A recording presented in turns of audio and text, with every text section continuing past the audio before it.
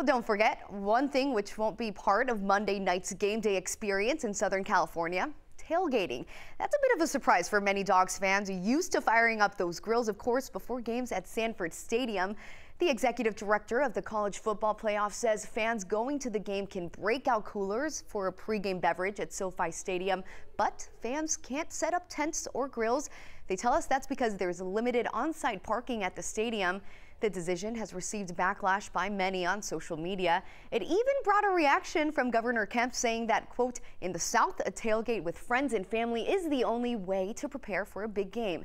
The national championship game comes to Atlanta in 2025, and the governor says he will make sure fans are able to tailgate even if it's at the state capitol.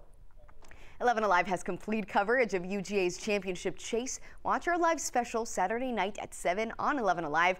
Maria Martin, Reggie Chapman, and Jerry Carnes join us from Los Angeles as the Bulldogs hope to bring home back-to-back championships. We'll cover all of the angles from game preparations to what's happening behind the scenes, plus unique stories about Georgia's players and fans. That's Saturday night at 7 right here on 11 Alive.